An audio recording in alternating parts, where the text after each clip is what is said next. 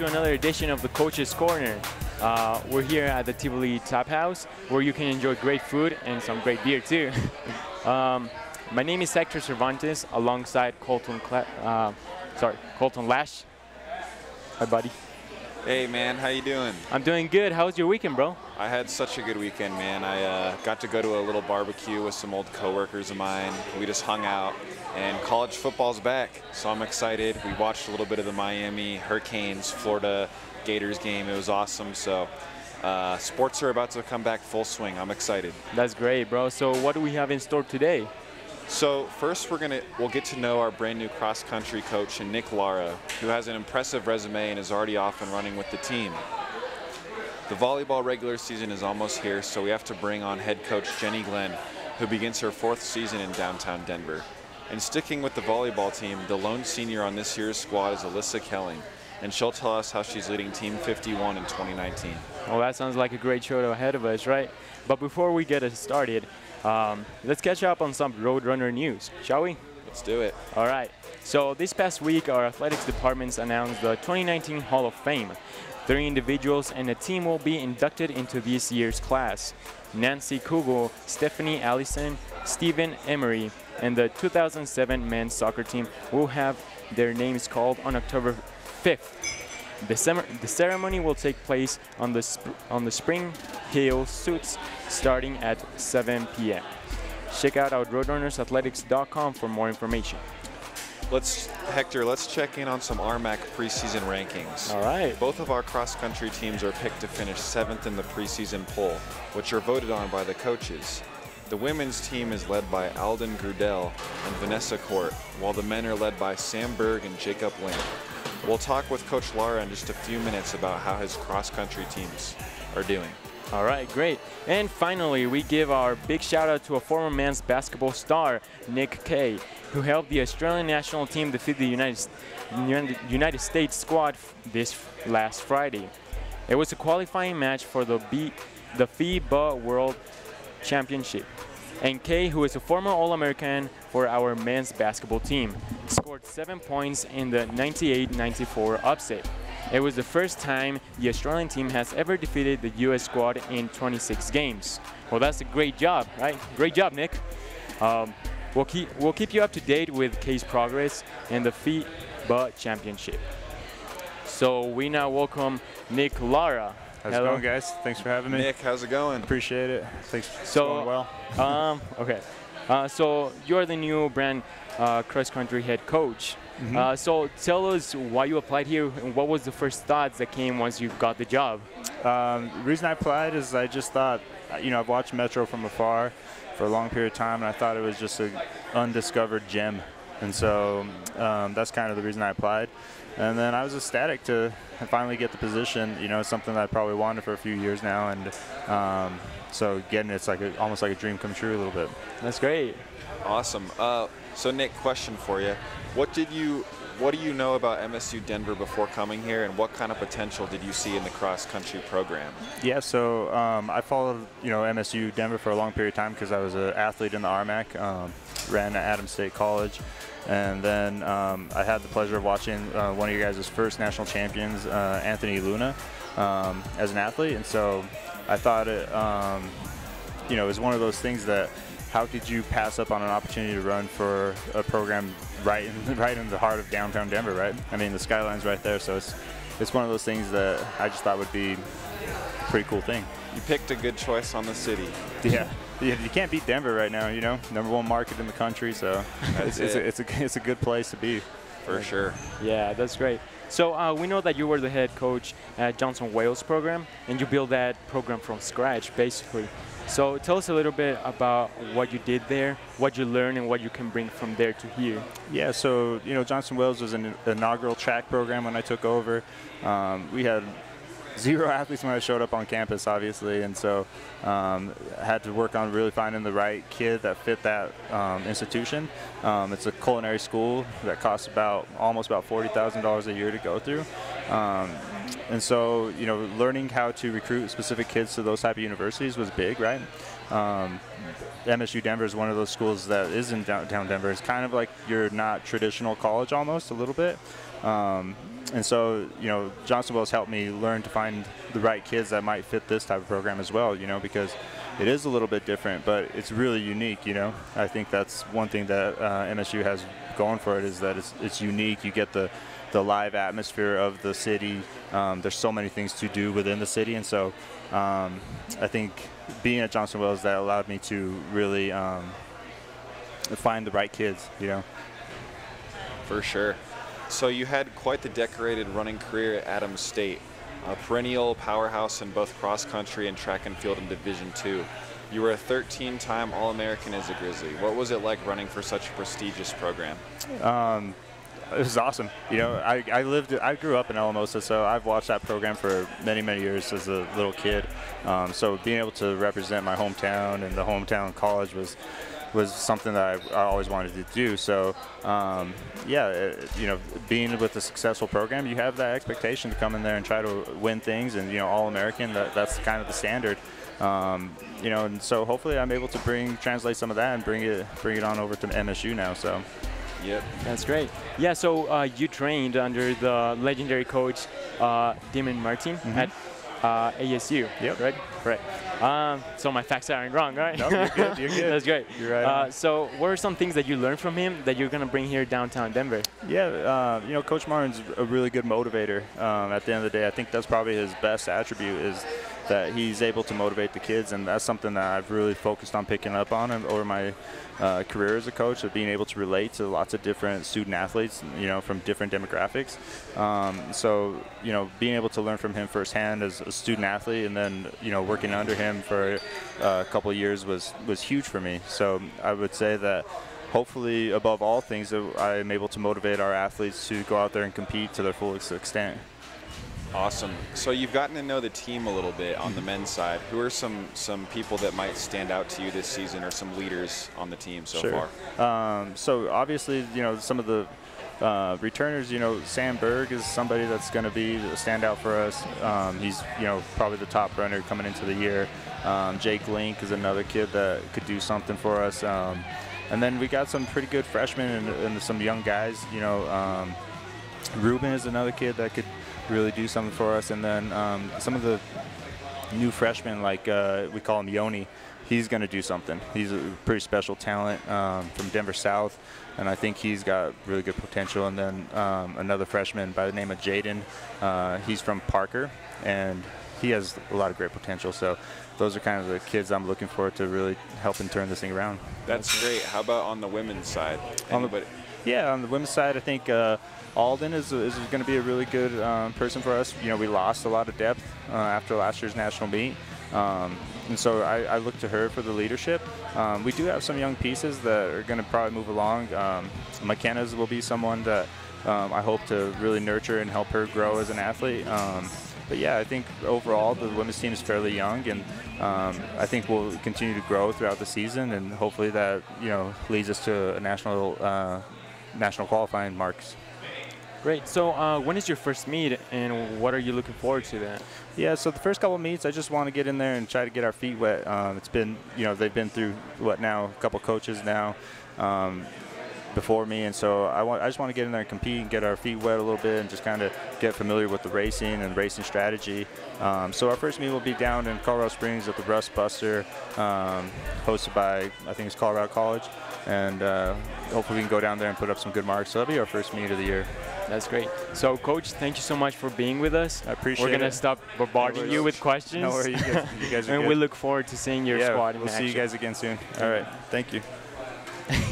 Great. So, it's that time of the show that we bring you our tweet of the week. So, it comes from our main athletic account, where one of our photographers got this great picture from the women's soccer exhibition match last Friday. Well, we're going to have a little break right now, but we'll come right back. In the heart of the city, Metropolitan State University of Denver is holding the line on the American dream. Our students come from every background and experience.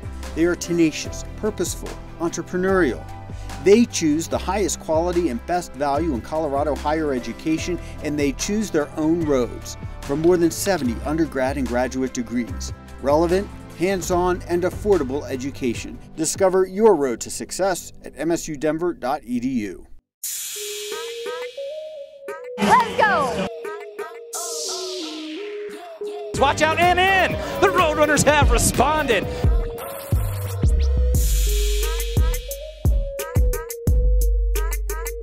Kendall McIntosh throwing it down.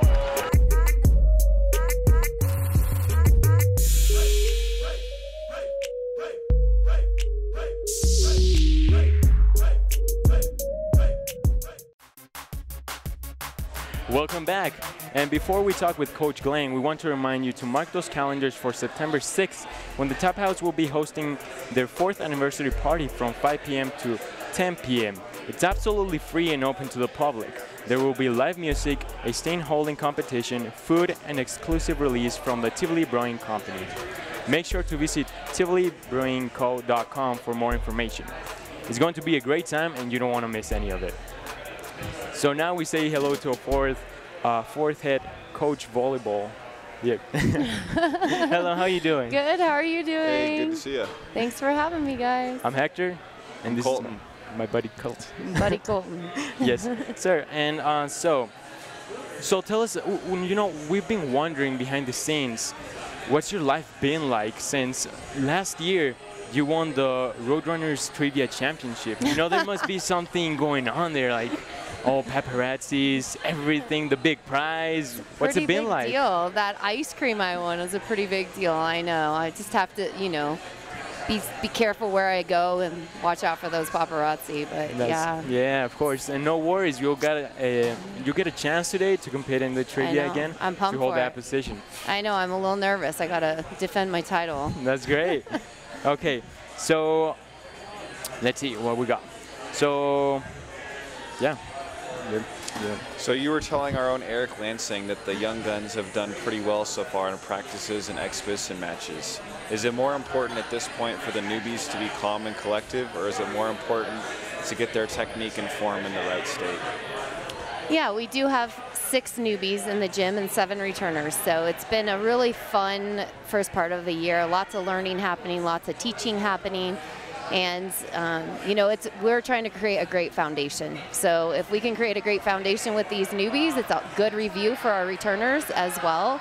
And that's the critical piece. We can build throughout the year. We need to be patient in that process. But we also have a lot of returners that have been part of our program for multiple years and are ready to hit the ground running. So we've been having to balance a little bit between the two, catching the newbies up to speed, but also really progressing our returners. Awesome. So does it scare you to only have one returning senior? Doesn't scare me. Yeah. Alyssa Kelling can handle it. She's pretty solid and consistent and veteran in multiple ways. So, you know, to have her kind of leading the pack, it makes me really confident. And you know, we have a great group of juniors and sophomores as well. So they've done a lot of work in the off season to prepare for this kind of balanced team and newbies and returners, and I think they've done a great job. So what are your expectations for Alyssa? Well, just like I said, I expect her to be the steady one, you know, a 5th-year senior, been in the program for a long time, to be consistent day in and day out in her leadership and her execution, which she is. And that's one of her greatest strengths, is her ability to be consistent. So some fans are probably wondering who's going to be scoring points for you this year. You lose your top 3 hitters from last year's squad, so who will be racking up the kills for Team 51? All of them. All of them? You know, we hope to run a balanced offense. I think we'll be experienced in the middle with Alyssa Kelling back and having some experienced middles coming back. So we hope to score points there, but we also have pin hitters that have played on the floor before, just in a different position. So I think that our offense will look different this year, but I think we can score at all 3 positions. Yeah, great. So our boss, Eric Lansing over there, yeah. looking at me. So he was telling us that this morning you guys in practice were having a great time, laughing, cracking jokes, you know. So how does that go about? Do you think this could potentially connect the players on the field, the chemistry and everything? Yeah, this group is really united. They've worked really hard to get to know each other, and they're super competitive. So when we're on the floor together, we're usually having fun. There's moments that aren't so jovial, but overall, there's a great energy in the gym and a lot of unity, and it's fun to be in practice right now. That's great. So with so many players gone from last year's squad, it means that there's some openings, and that leads to good competition for those spots. Do you see that competition taking place on the court? Yeah, absolutely. I think, you know, our newbies have come in and done a great job, and our returners are going to have to continue to battle for their positions. There's, you know, the lineup isn't set even as we speak today, so they're consistently battling for those positions, and that just raises the level of the gym as a whole, you know, and I hope that it's that way throughout the course of the entire season. Great. So speaking of the court, our gym will be hosting the Division II National Championships in December. What does that mean for the program, the university, and how excited should the fans be to such high competition in the Mile High City? Yeah, it's awesome for our sport, it's awesome for our city, it's awesome for D2 athletics around here. So we're trying to get the word out. We get a lot of, you know, Colorado is a great volleyball state, and there's a lot of volleyball fans, a lot of volleyball players, so we're trying to get the word out to get as many people here as we can. It's a great opportunity to showcase MSU Denver and the changes over the years and get people on our campus and be able to host that kind of level is incredible. That's great. All right, Coach, so we'll give you a chance for the trivia, as we mentioned. I'm and ready. You're ready? I hope. I don't know. We'll see. So it's going to be a multiple choice question, and it's brought to you by Rob White. By Rob White. Uh-oh. He's here somewhere. There he is. Yes. Okay. So you ready? Yep. Sure. I'm positive. Okay. So which of the Roadrunners holds the record for the highest blocks per set as a freshman in program history? I'll give you 3 options. Okay. Okay. So number 8. Is it Alyssa Kelling? Is it B, Heidi Cayes? Or is it C, Stephanie Lara? As a freshman. What was B? B is Heidi Cayes. As a redshirt freshman or as a freshman? As a freshman. As a freshman. First year playing? Oh, Alyssa Kelling. That's correct. Yes. That was a good one to go with, you know? Yeah. Well, she did redshirt her true freshman year, so I had to clarify that one. Yeah, gotcha. Great job, Coach. Hey, so thanks. you also get a bonus question. Okay, I'm ready. Can you give us the number of Alyssa's blocks per set in her freshman year? And just her freshman year. Okay. If you're close, we'll give you the point. Blocks for the season. Solo blocks or total blocks? Blocks per set. I'm going to go with 0.9. 0.8? 1.0. What? 1.2? Oh, I was way off. Wow, good job, Alyssa. 1.29. 1.29. That's impressive. So you don't get the bonus. That's okay, you got the... Yeah, she got I the get first one. That might be my first trivia I've missed, Eric. Is that the first one I missed? Dang. Okay, I'm in the lead? Yep. Sweet. You're in the lead. I always take the lead over Coach Chow. Well, thank you so much for being Absolutely. with us. We wish you the best Thanks. on your new 52. New 52. 51. 51. Come on, don't get ahead of us. All right. Okay, so time for a break, but don't go anywhere. We'll keep the volleyball talking with senior Alyssa Kelling. So we'll be right back.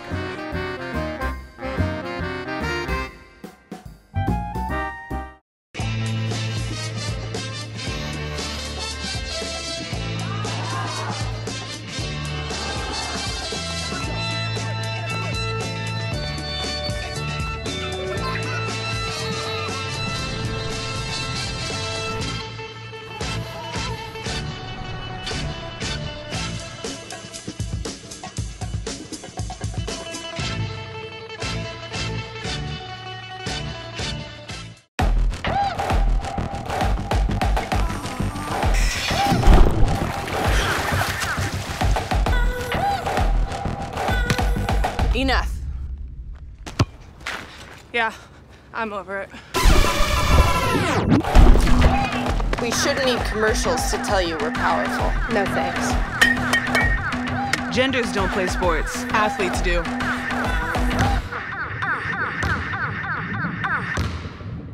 I'm Kay van Heiningen, junior court for the men's basketball team.